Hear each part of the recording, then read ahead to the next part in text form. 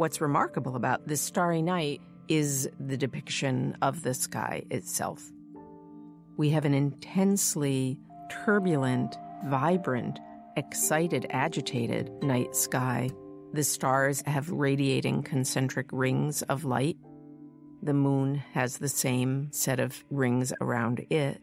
And also they're set in a sky which is not like the sky that we look up into at night, but one in which the various blues that Van Gogh uses are positioned into these swirling patterns. And I think one would be able to speculate, rather than being a portrait of what one might see looking up at a night sky in the summer of 1889, it's much more an expression of the turmoil in the artist's own imagination that he's projecting onto that sky.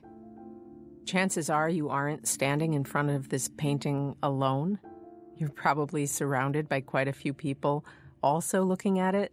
And I think with this painting, one realizes that part of the reason for its status as such a treasure and the way it's beloved by so many people has to do with Van Gogh's way of touching one's emotions.